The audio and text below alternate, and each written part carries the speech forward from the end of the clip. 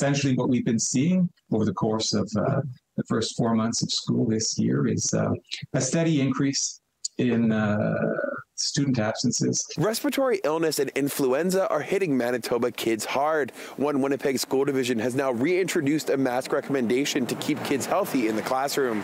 On Tuesday, Louis Riel School Division trustees voted to strongly recommend the wearing of masks in all divisional facilities, including buses, as opposed to masking based on personal preference. Superintendent Christian Michalek saying the division wants to keep kids in the classroom as absenteeism can put a student's education at risk. What's at stake is relationship, is community, is belonging, and all those are necessary ingredients to success. With the holiday break starting shortly, he says it's the perfect time to get students vaccinated against the flu. What I wish for the holiday season is more families getting vaccinated, and as a result, a month of January, February, and beyond that looks different from what we've been experiencing this fall and early winter. Medical experts stress vaccination is critical to protecting younger children against serious illness, saying while an ebb and flow of illness has been expected during the winter months post-pandemic, they're seeing sicker kids than normal.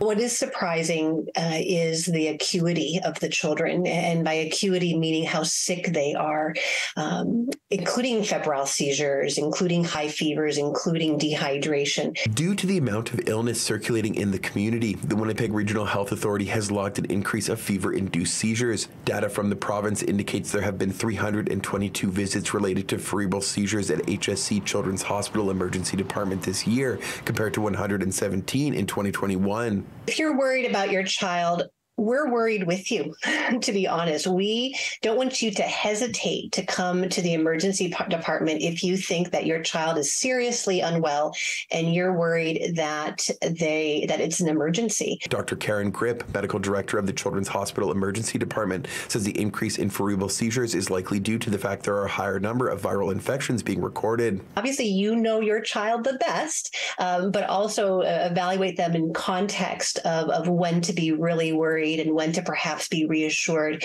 and try comfort measures at home. Dr. Grip stresses if a child is having a cerebral seizure that lasts more than 5 minutes or repeats, has issues breathing, or is changing color, 911 should be called.